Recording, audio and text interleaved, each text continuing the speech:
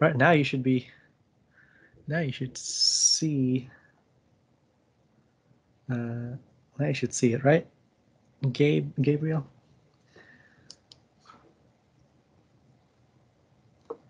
All right. So top left picture, high precision, high accuracy. Top right. Oh, sorry. Top right, high precision, high accuracy. Top left, only precise. Bottom left is very bad. Not only are you off the target, but every single measurement is all over the place. Bottom right is a little better. You're close to the target, you're close to the bullseye, but each measurement is not close to each other. All right. Next up. So don't start writing everything. We want to summarize. What is sig figs? Significant figures is a way to account for the error in an instrument. So when you're making measurements, you're going to be using all sorts of instruments, right? You use a stopwatch to measure time, a ruler or something to measure distance, and each instrument has its own level of error.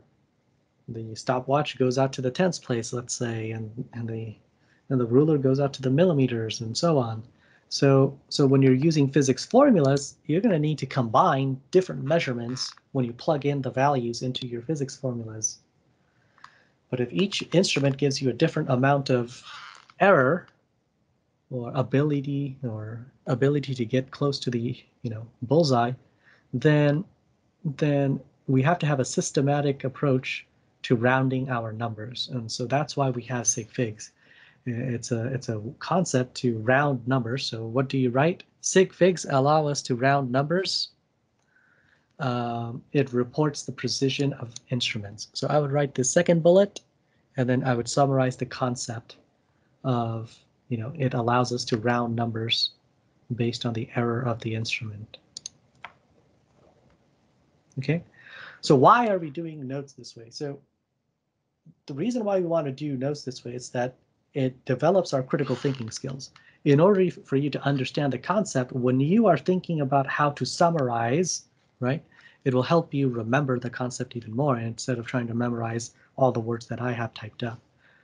Okay, so this is why I try to transition away from PowerPoints as much as possible, because when you put up a PowerPoint, for the most part, students are just, instead of listening and instead of thinking and instead of using, instead of turning that cogwheel in their brains, they're just blindly writing stuff down, and then, I'll just read it later on and learn it on my own later on. So it's important to be attentive, and it's important to try to summarize everything as much as possible. Write it in your own words. That's how you will learn the content. Sound good? Okay. Can someone type in chat what they wrote down for the summary concept part? What makes a sig fig? What did you write?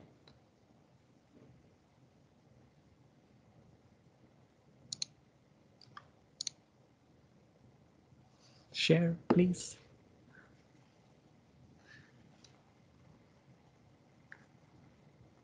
Yeah. Just so you know, when you participate and you share or ask thoughtful questions and stuff that pertains to the lesson, I do give extra credit at the end of the, usually at the end of the grading period. So like every quarter, every 10 weeks, there will be like a little participation extra credit column.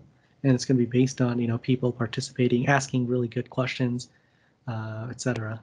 Beyond the class flow and all that stuff. So for example, Christopher just wrote, sig figs allow us to round numbers based on the error of the instrument. Excellent, Chris. So that's all I wanted. So things like that. Number of sig figs implies errors. Good. Hi, Mr. Zahir. I am here, but my internet was down.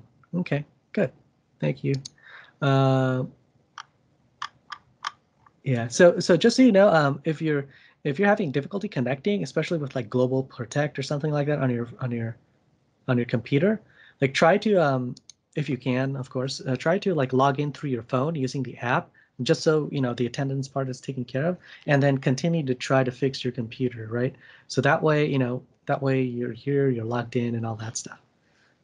Yeah, at least you can hear me through your phone as you're trying to fix your computer. Good, good. All right, let's move on to actual rules. Here you're going to write down, how do we count them? So let's write this down. Rule number 1, non-zero. So you're writing this down, rule number 1, non-zero. And you're also writing this stuff down. all non-zero numbers and zeros between non-zero numbers, which are sandwich, we call it the sandwich rule, are significant. So sig figs, so when we're doing sig figs, the first three rules is how to count the numbers. And then rule number 4 will focus on how to actually round sig figs. So that's the part that we really want to get to, rule number 4, by the end of the day, by the end of this lecture. Class ends at 10:20, by the way, 10:20. We have an 80-minute block, and I don't see you tomorrow. But remember, tomorrow, yeah. Let's see. Can we abbreviate? Yes, you can abbreviate as long as it makes sense. So I, for example, as long as it's what I mean by this sense is that as long as it's consistent abbreviation among standard note taking. So for example, we use s.f. for sig figs. So if you want to use s.f. Instead of writing out sig fig, that's also fine. Can you share your screen? It is being shared, isn't it? Can you guys see the PowerPoint? Type in chat if you can see. Yeah, I believe it is shared. For some reason, I don't see it. You may have to actually click on the meeting video.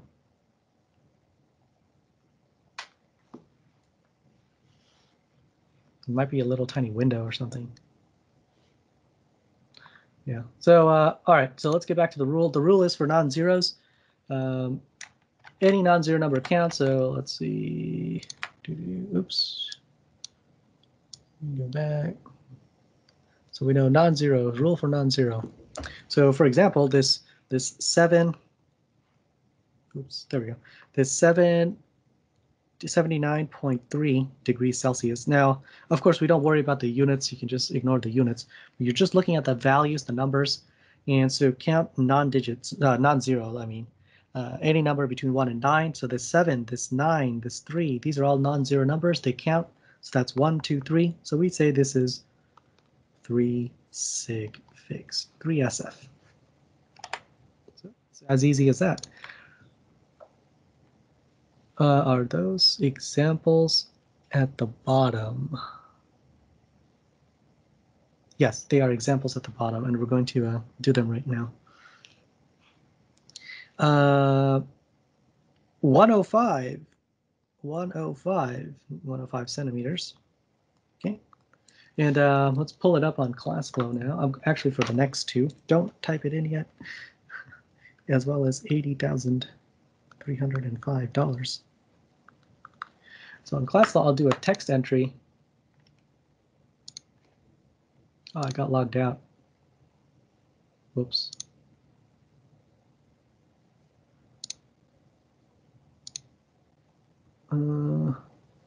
So now on ClassFlow, you should see the two numbers, right? So I want two entries, two numbers, the first number, comma, the second number. So let's use this rule. We're counting digits, right? Any number that is a non-zero number counts. So you start like with 1 and 5, okay? And then the sandwich rule. Think about the sandwich rule. If a zero is between non-zero numbers, then it counts.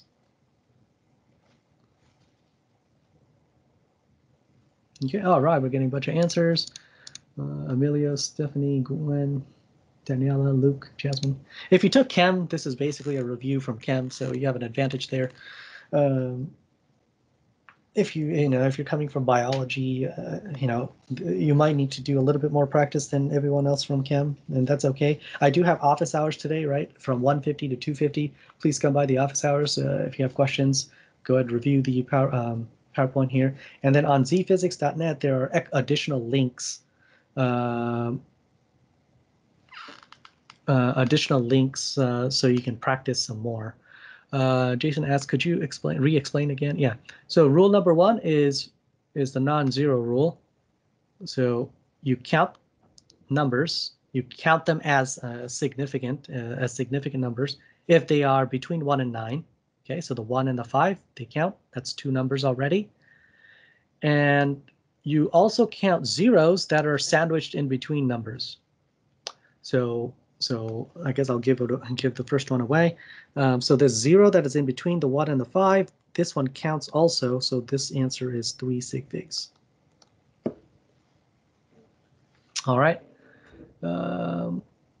We're still waiting on 19 responses, 18 responses. So please type something in. So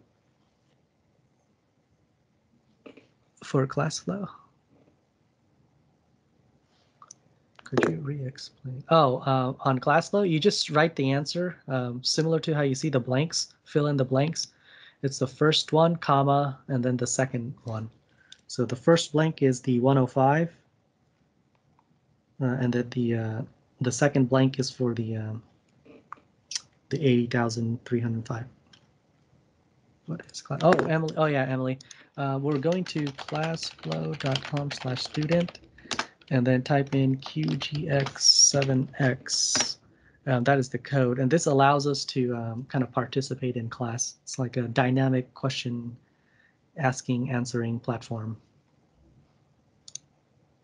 Okay.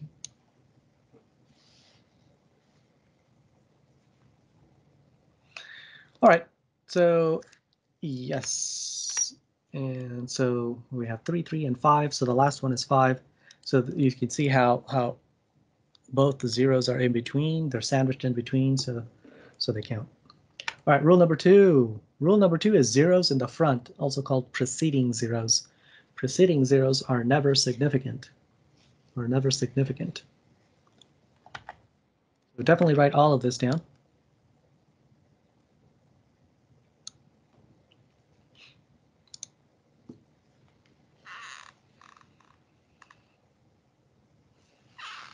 And Emily, just make sure you use your name and then at least the initial of your last name. So like Emily, and then R dot. Okay. All right. So preceding zeros are never significant.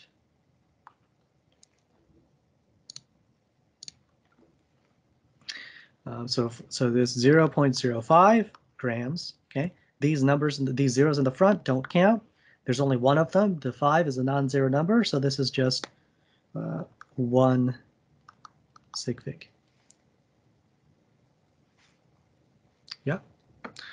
So similarly, all these zeros in the front on the second one. Okay. Again, this is called significant digits. Yes, you know, it might seem like, wait, this is measuring, down to a much smaller, metric prefix or whatever it is.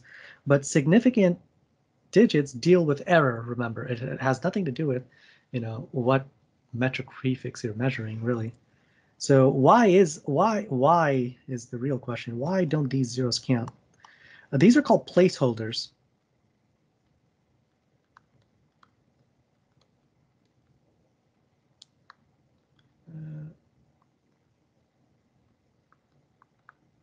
Basically, the only information you get out of these zeros is that this 3 is into the, well, Mr. Zahur, my internet wasn't working, so I left and I joined on my phone. Yes, Tranesh, please continue to try to log back in through your computer. But yes, you may, as a backup, you may use your phone. But please continue to try to log back in with your laptop. Thank you. So they don't count. They're in the front. So this is, again, just 1 sig fig. Oops. 1 sig fig. Okay. Whoa, I have stuff in the back. Let me delete all that.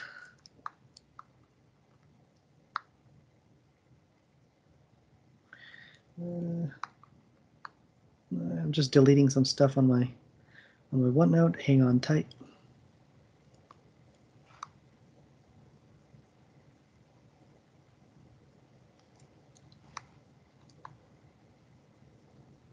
Okay, I am ready. So let's try the last one. Go ahead and type in chat for me. The last example, how many sig figs? Uh-oh, baby's crying. BRB. Okay, back.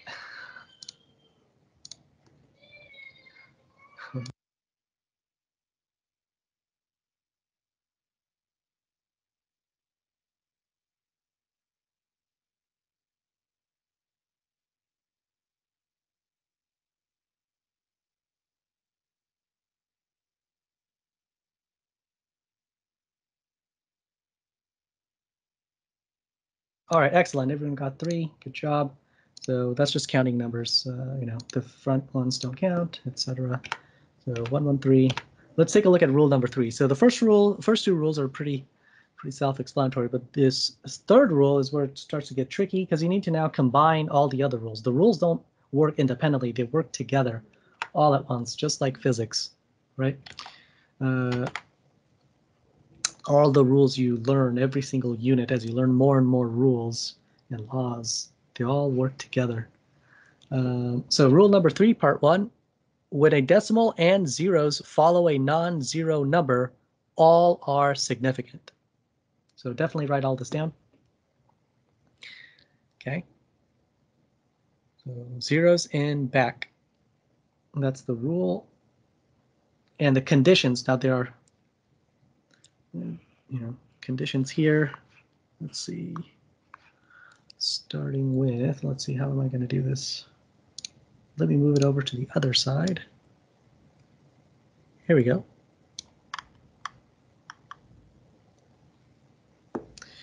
So let's start with the $1,000. $1,000. Is anything supposed to show up on ClassFlow? All I see is pictures. No. So when I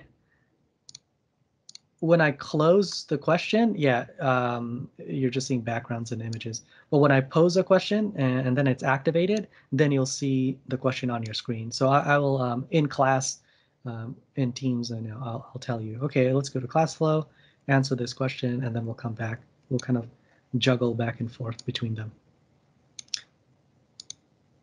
So when there's no question asked, then it's just blank with backgrounds. All right, so $1,000. So again, the first thing you want to do is check if there is a decimal point. So is there a decimal point? Yes, there is a decimal point. And then next, you check, are these zeros, are these zeros coming after a non-zero number? So you can see how every single zero is after this 1 here. 1 is a non-zero number. And then all of a sudden, this rule applies. So now all of it is significant. So that's 1, 2, 3, 4, 5, 6. 6 sig figs.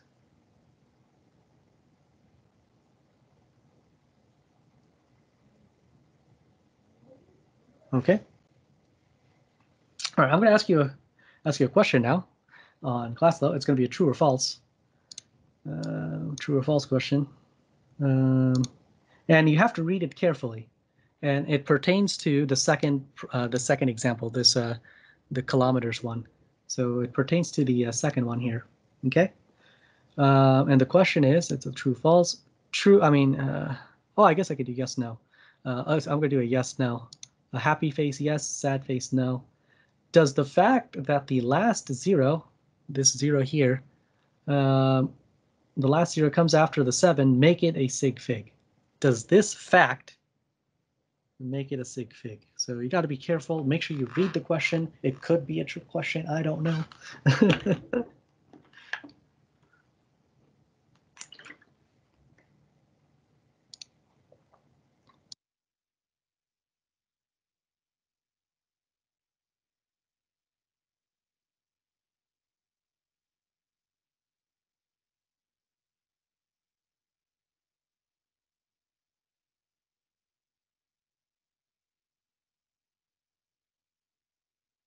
Thank you for letting me know. Yeah, I was saying, please use it. Use ClassFlow because otherwise it'll just I can't keep track.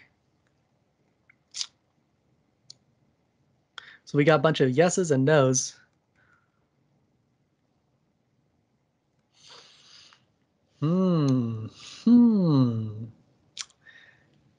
Is it a trick question?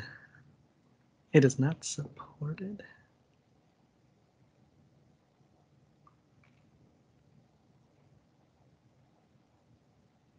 Do we need to copy what's written on Classflow to our notes? Nah. Nah. It's just participation. You want to treat Classflow just like I would ask, questions in class. Let's say we're taking notes and stuff, and I'll just ask questions. Ask the whole class type of thing. So, if you want, I mean, no one's stopping you, right? You can just copy paste if you want, but I want to, make it as efficient as possible. It's just the most important part is for you to think about these things. The more thinking you do, the more, the better it is, because the more, neural connections you're making in your brain, the more growth you will have over the course of this class. All right, I'm going to stop it because obviously, eventually we got to stop it, right? Now, remember, you get to change your answer until I do hit the stop button. Do portrait mode, not landscape mode, if that is what this says. Oh, thank you, Jason, for helping out.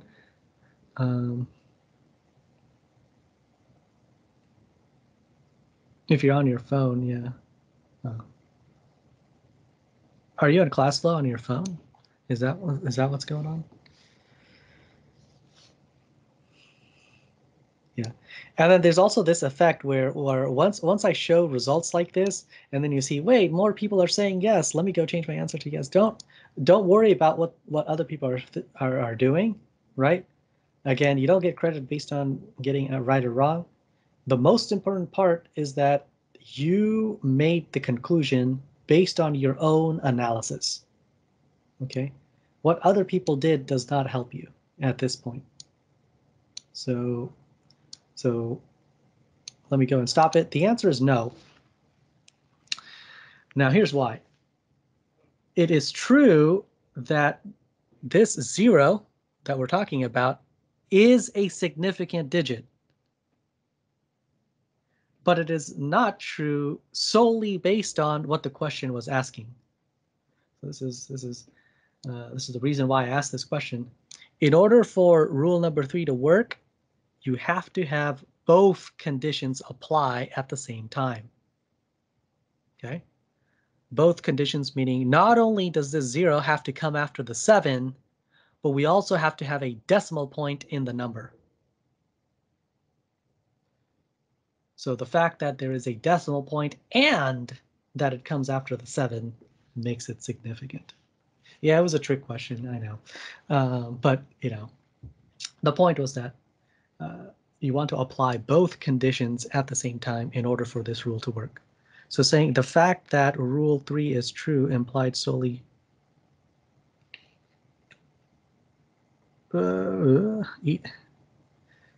Eden, I believe it's Eden. I watched your video and you said it was Eden. I called you Eden yesterday.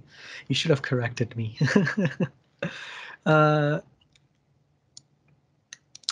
Eden says, so you're saying the fact that rule 3 is true implied solely rule 3. Now let me rephrase what I was saying. I was saying that what I asked on Classflow was only half of rule 3, and half of rule 3 does not make it significant. Right? What makes it significant is the entirety of rule 3. Right, correct. Half of rule 3, meaning what is half of rule 3? So here's rule 3. Rule 3 says when a decimal and zeros follow a non-zero number. So these are like two parts of rule 3. Not only does the 0 have to follow a non-zero number, but there also has to be a decimal point in the number. So those are two conditions, two things, two halves, and both halves have to be true in order for it to be significant.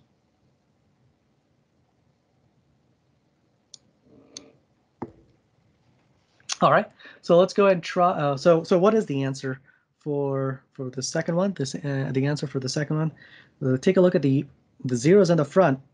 Right, this was rule number 2.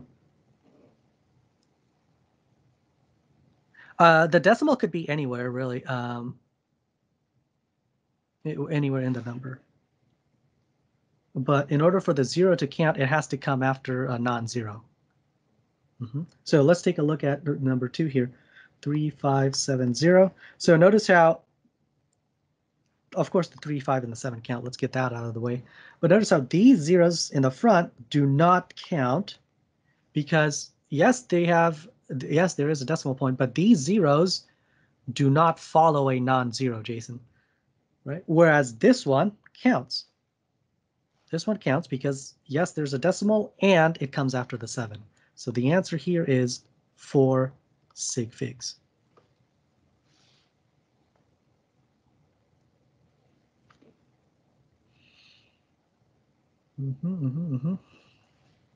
And the other rules that we've learned, even rule number 1, can also, work with rule number 3, and multiple rules can be true at the same time. So that's why we have the third example. In the third example, you can see how these zeros after the 2, of course, they come after the 2, and there's a decimal point. They count. You could also apply the sandwich rule here. So even rule number 1 works. These zeros are sandwiched in between, so of course they count. And then these zeros at the end, even though they're trailing zeros, but these zeros come after the 5, and there's a decimal point in the number.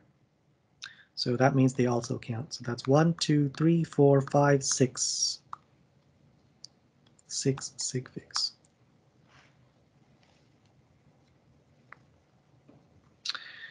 All right, and here's the other part. When you don't have a decimal, what do you do? Oops, let me move that. Yeah, and Emily, since you came in late, remember you can always download the PowerPoint. There's a link on Canvas to the Unit 1 notes, or you can go directly to our website, zphysics.net, and find it through Unit 1. Okay? All right, trailing zeros without a decimal are not significant unless indicated by a line. So the line is kind of our backup plan.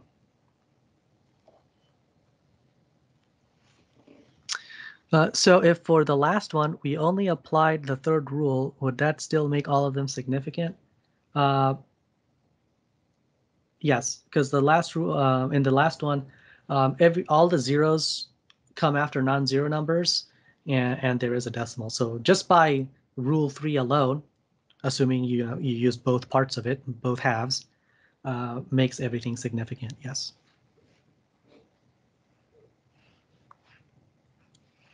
All right. So trailing zeros without a decimal are not significant. So let's take a look at the first one here. Actually, what is that number? 100,050.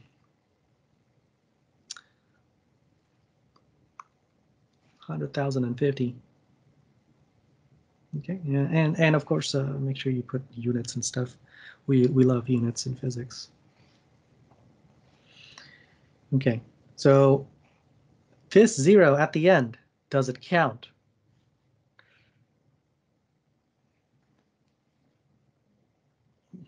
Well, it does come after a 5. Brian says no. Brian, go ahead and answer. You can unmute your mic if you want. Why no, Brian?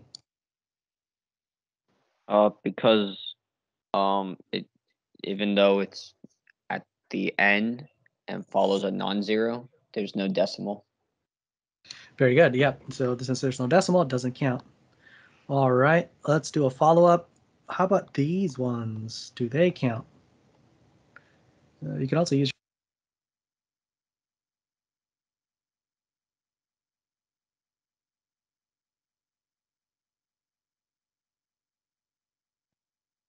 Mr. Zahur, you muted yourself, I think.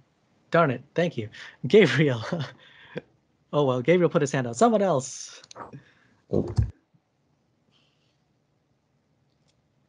Someone else. Yeah, let's hear some more voices. Tanak, go ahead. How about these zeros in the middle? The zeros would count because they're in between a non-zero number.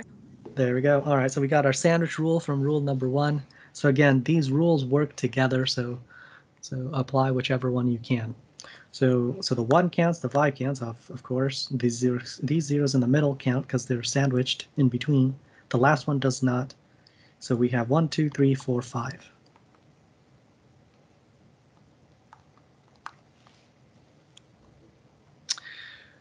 All right. Next up, 57,000. These are all trailing zeros. Trailing zeros, no decimal point. They don't count even though it comes after the 7. There's no decimal point. It's just 2. All right, now we get to something different. Ooh, what is this underline thing? Okay, what if I did not have this underline? How many sig figs do I have?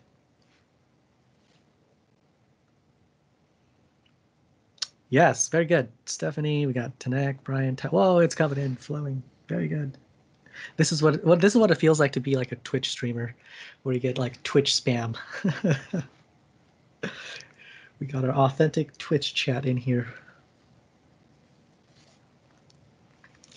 Yeah. So without the line, you have 1 sig fig.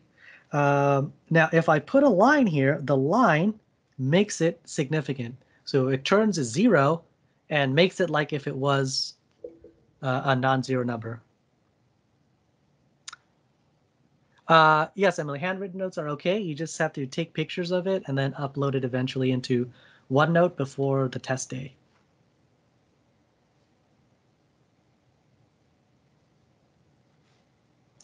Very good, Brian. So now that this underlined 0 is like a non-zero number, the sandwich rule applies for this first 0. Therefore, this is 3 sig figs. Okay. Now if I had underline in the first 0, oops, a little smudge. There we go. If I put the underline in the first 0, okay, this would be only 2, correct? That's because, you know, this 0 is now significant, but there's still no decimal point, right? So so the other ones don't count. There is another way. This one is not used as much. So let's say you put 1000 dot and nothing after the dot. This is a very an older technique in older textbooks. So, you know, who knows if you go to college and you have a really old professor who's probably using his own book, then they might use this method. When you put a dot, it's almost like underlining the last 0, and as Justin pointed out, it makes it 4. We won't. You may not see this in this class as much. All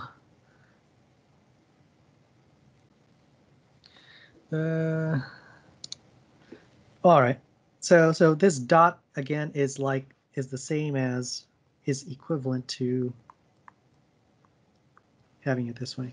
Now the other way you can do this is to use scientific notation. So you can kind of get around using underlines and decimals. Yeah.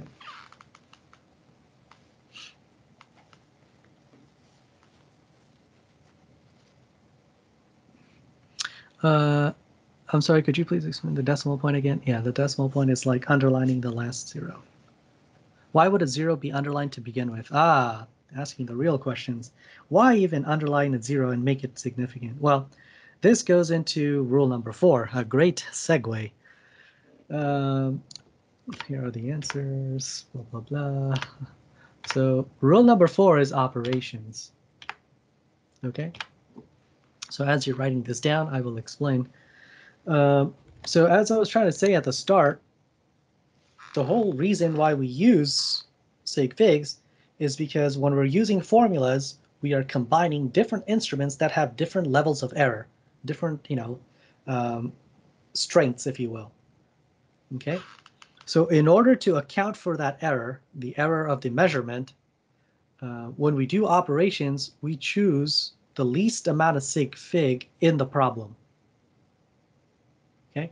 That way, when you combine a more accurate measuring tool with a less accurate measuring tool, your final answer will be based on the less accurate tool because your overall answer is dependent on that less accurate tool. Okay. So in your final answer, sometimes you might get 1,000, but when you used values, your original values had more significant digits. So now you have to change that 1000 into a 3 sig fig number. And so these are different ways to do that. So that's why we have this underlying thing in scientific notation and dots and stuff. So again, it has everything to do with rule number 4. So here's rule number 4. For rule number 4, you do the operation, and then you have to round to the least number of sig figs in the problem. So let me pull out a calculator and go ahead and do that for yourself. Yes, you can use your computer calculator for now, or you can even use your phone if you want for now. But if you do have a scientific calculator, please use that instead, just so you're used to it. Right? When we go back to school, etc., you definitely use a physical calculator. I do have like a couple to kind of let people borrow, but I would highly recommend getting a scientific calculator so that you're used to, using your own, if you can at least. So again, let's try the first one together. 21.3 G, which is grams, times 1.3. So 21.3 times 1.3. You do the operation and you get a bunch of numbers, but you can't answer it with this value. Okay. The next thing you do is you go back to the problem. Going back to the problem. Okay. All right. So in the problem, we have two numbers, a 21.3 and a 1.3. So in the problem, I count how many sig figs there are in each number. So how many sig figs is 21.3? Well, these are all non-zero numbers. So that's 1, 2, 3. So this is 3 sig figs. All right. And then we look at the next number. This is 2 sig figs. Okay. So based on this problem, your final answer must be based on the less accurate measurement. So meaning when I give an answer to this problem, I have to round my answer to 2 sig figs because it's the smaller one. So what was the answer? The answer was 27.69, and I have to round this number. Rounding works just like regular rounding. So you start from left to right for sig figs. So start from left to right. 2, that's 1 sig fig. Thomas Holloway, yeah, that's the next one, rule number 5. Hang on. You're a little ahead of us. So we're doing operation, and as you can see, it's multiplication and division.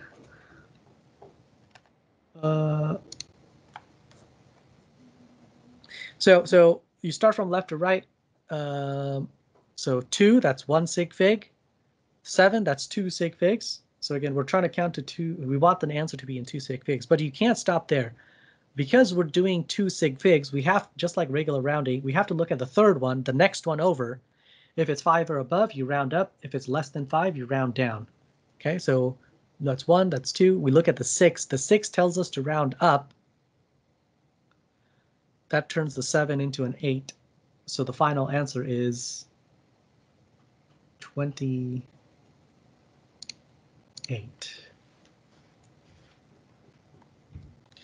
But we can't just say 28. We also have to account for the units.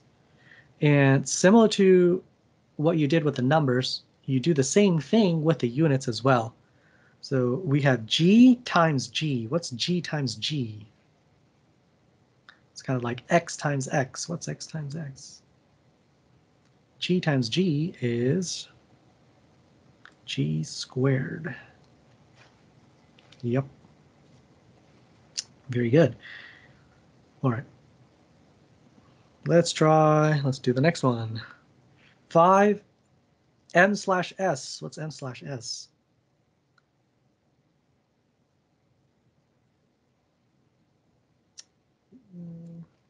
No hands, nothing. m/s, or anytime you see a slash, you can actually write it as a fraction. Meters per second. Yes, it's measuring my speed here. Meters per second. M/s means it's meters in the numerator and then seconds in the denominator. And then we're multiplying 25 s, which is just seconds. Again, of course you can multiply If you just multiply, you get 125. 5 times 25 is 125. But we have to round our answer. So take a look at the problem. How many sig figs is 5? Oops. How many sig figs is? Oh, that's just one sig fig. And then the other one is 2 sig fig. We have to choose the smaller one. So how do I get 125 and round it to 1 sig fig? So again, start from the left side. Yeah, that's okay. No problem, Jason. So you start from the left side, 1. Okay, then we have to look at the next one over. 2. 2 tells me to round down. I have to round down. When you round down, the 2 turns into a 0, so that becomes 100, not 10. Well, there's a huge difference between 10 and 100. You have to stay within the same magnitude. It's just like once you round down, everything else that follows turns into a 0. So the 5 turns into a 0 too. Yep, so it's 100. So this 100 is a 1 sig fig number. Oops, you can't really see it. There you go. We also have to account for our units. So don't forget our units. We have m over s. It's like multiplying fractions. M over s times s. Now, when you multiply fractions, the strategy is to put a 1 underneath the solo unit. So then you can multiply numerator times numerator, denominator times denominator. And you can see how the s's cancel out. Pew, pew. And you have m over 1, which is just m.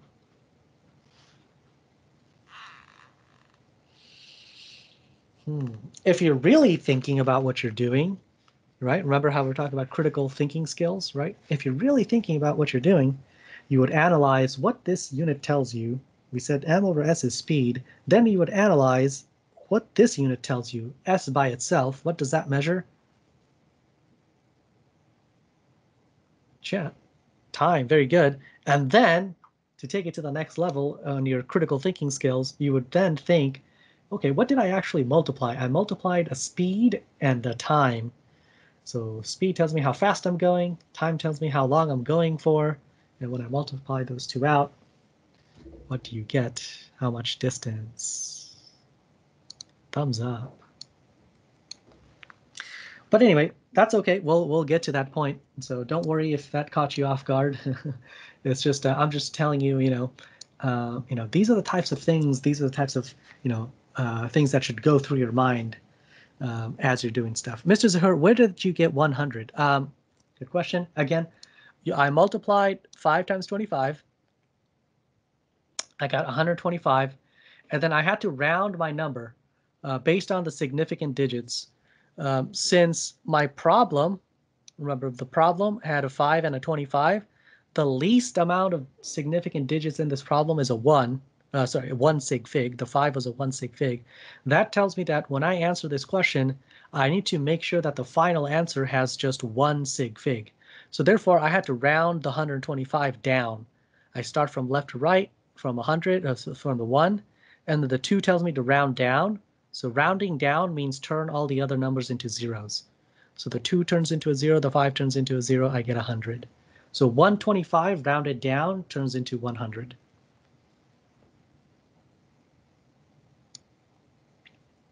What if it was 165 or something? How do you round this to 1 sig fig?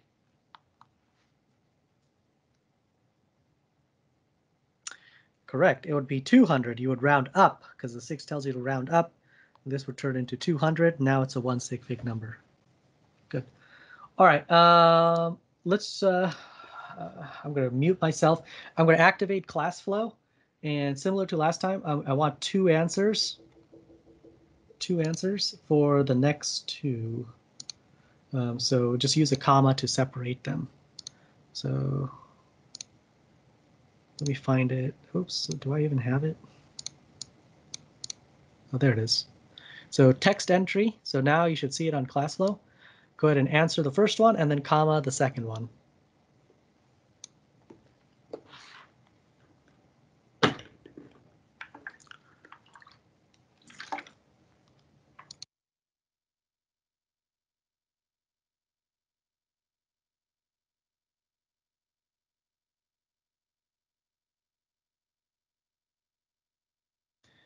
always drink water. Make sure you're hydrated. You should keep a water bottle next to you. Definitely helpful. Units needed. Yes. Good question. Units are needed. So remember, you can't just multiply the numbers. So you can't just do 65.3 times 7.6. This would be too much, right? We have to round. We have to round our answers.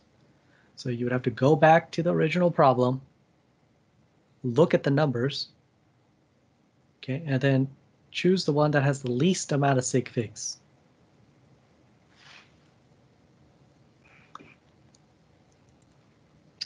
Of course, 65.3 has 3 sig figs. 7.6 has 2 sig figs.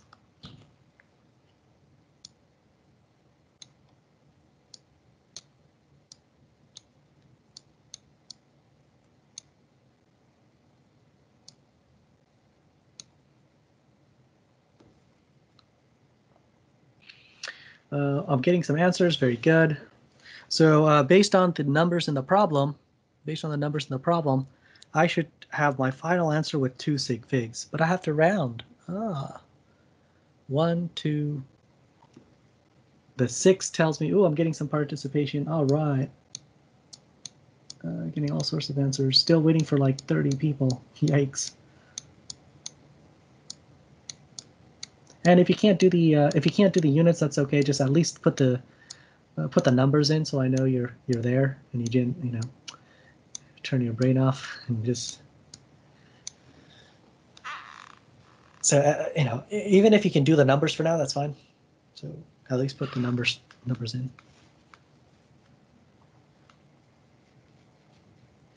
And we'll do the units together. 20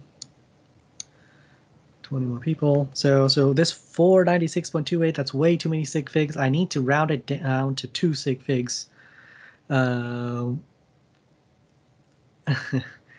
then, so we start from left to right. Darlene, with what to do or what to look at? Like, can you be more specific with your question, Darlene?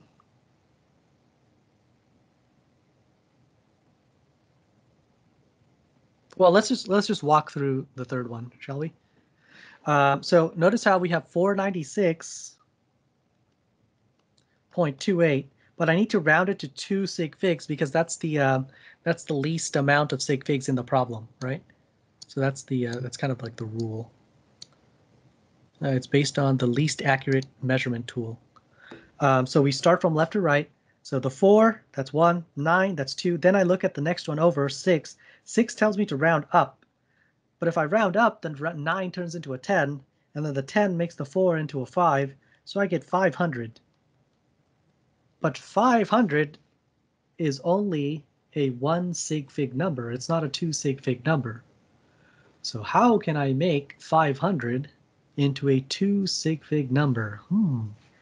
Is there a quick little backup strategy that we could do to just make it 2 sig figs? 2 sig figs. The underline, yes. So if I were to underline this, the first 0, this would make the first 0 significant, and then that would be 2. Okay, I can't do the dot method. The dot is like underlining the last 0. If I did 500 dot, that would make all the zeros count because of Sandwich rule, and that would make it 3 sig figs. All right. So no dots. Or the other way to get around this underline thing is to just write the answer in scientific notation. And we will cover scientific notation later on. But for those of you who know already from years past, how would you write this in scientific notation? It would be 5.0 times 10 to the second power. So on ClassFlow, people just literally typed it up. They put 500, but with a line under the first 0, so you can always type it up that way.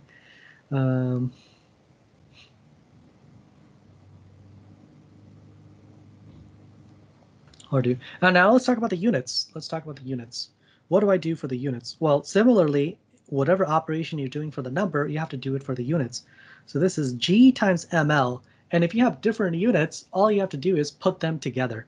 You put them together. So G times ML is just GML. Gummel. Now, is this a real unit? Not really. It's a non-physical quantity. It could exist in a different universe, but not ours. And then let's finish it off with the last one. The last one is a division. So again, you would divide. Let's write it down. This is 500 GML. So let's do the last one. The last one is 3.4 divided by 153. No, the slash is different. So the slash is different. You don't want to do the slash. You want to do the dot is like multiplication, right? It's, or you can just write it right next to it. You don't have. But for convention, typically we see the dot. It's to signify that, or to symbolize that it is a multiplication. Slash means division. So that's what we're going to do for the second one.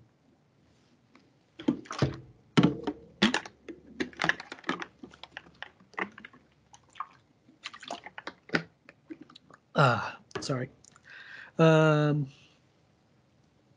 So when I divide, I get a bunch of numbers, and it repeats. So that's like way too many sig figs there. So what do I do? Again, go back to the problem. How many sig figs should it be? This 0.02222222. How many sig figs should it be? Well, based on the values, what were the values? The values were 3.4 and 153. So the smallest sig fig is 2 sig figs. So I have to round it to 2 sig figs, right? Let's take a look.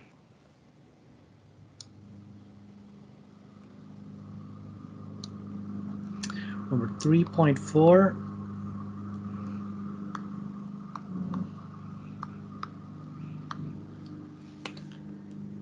Yikes, we have people doing gardening stuff outside. Sorry if you can hear that. I can't do anything about it.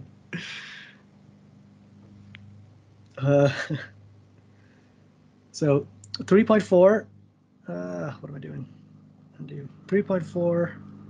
Oh my gosh.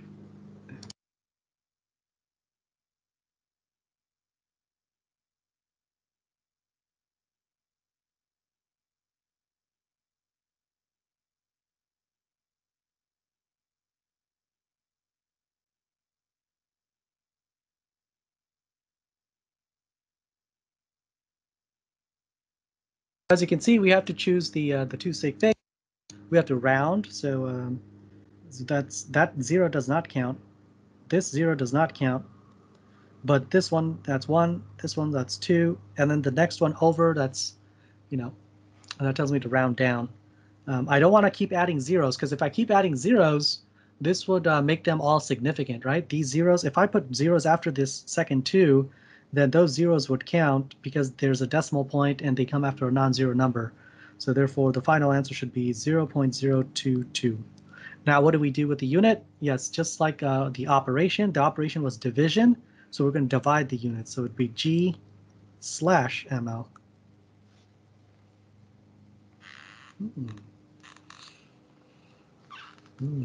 All right.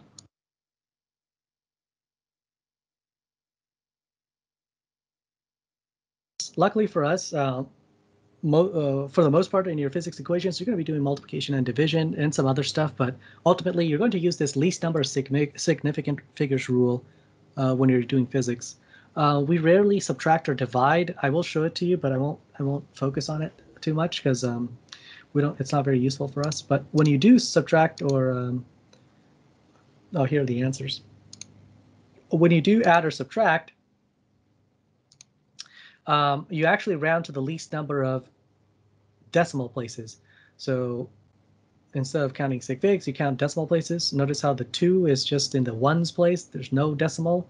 that means that your final answer also has to go up to the ones place, no decimals. So when you subtract 15 minus 2, the answer is 13 only.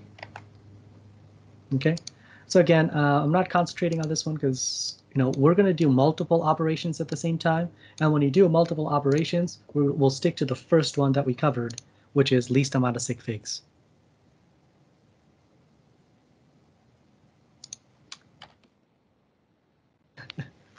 Are we ever going to have to convert units? Yes.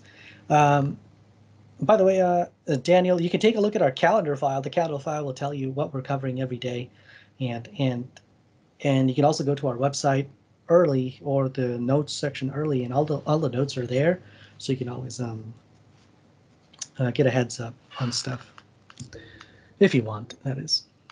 All right. So again, for multiplication and division, use least amount of sig figs. Okay. All right. So rule for scientific notation. I'm just going to leave it there. I'm not going to talk about this because we will actually cover scientific notation a different day. This is a good time to kind of stop with notes and